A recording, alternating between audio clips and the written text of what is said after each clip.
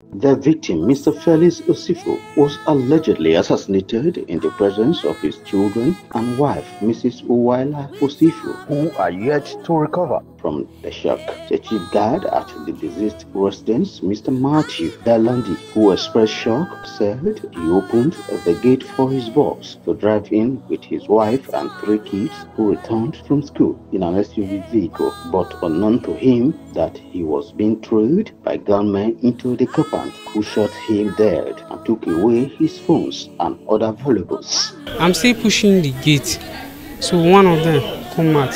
I saw him with gun, so he now tell me to wait. I'm still pushing because I saw him with gun. The other person come out, so he tell me again for the second time, say stop, and I stop because they are so I already come out with gun. So I dress, come back. When I dress, come back. So the next time, I saw him setting, like wanted to shoot me. Can't see madam and the children coming out crying. I saw blood. So I quickly grabbed the small baby because that time there is glass on the ground where the glass on the back is spread on the ground. So I quickly pick the baby so that the glass will not tear her leg because she did not wear a shoe. I grabbed the baby, with the baby from my, I don't come out.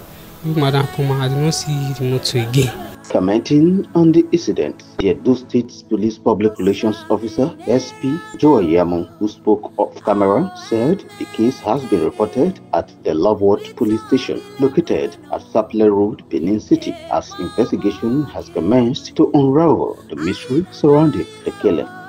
Wellington Akodeja, ITV News.